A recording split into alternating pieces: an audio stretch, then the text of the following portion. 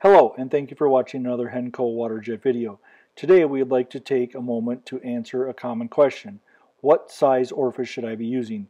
For this conversation we are going to focus on 60,000 psi waterjet technology.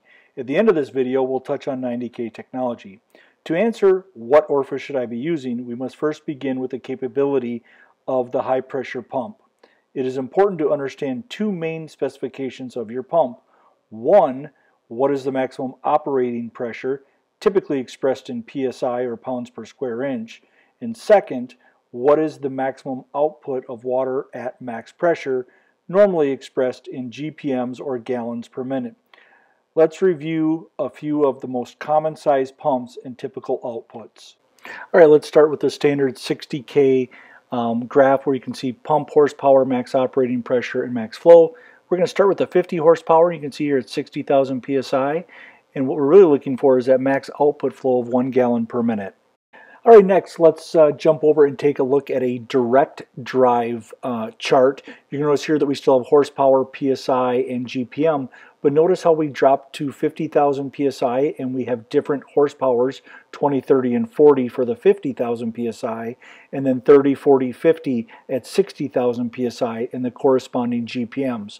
We're going to look at the 50 horsepower since we did that for the intensifier pumps. Notice we got 60,000 psi, but we got 1.2 GPM, so about 20% more flow rate with the direct drive than an intensifier pump.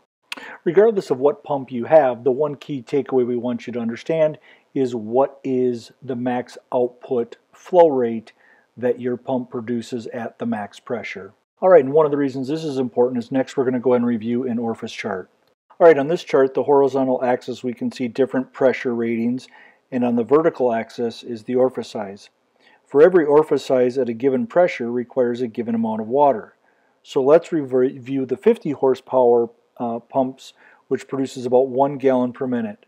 So on this chart, we're going to look at 60K, and we're going to go all the way down to that 1 gallon a minute, and if we move across, we're going to see that basically we're able to support a 14 thousandths orifice. And that's if we wanted to run a single orifice, but what if we want to run 2 orifices? Well, then we're going to have to look for that half a gallon a minute, and we can go over and see that we're going to be able to run 2 10s.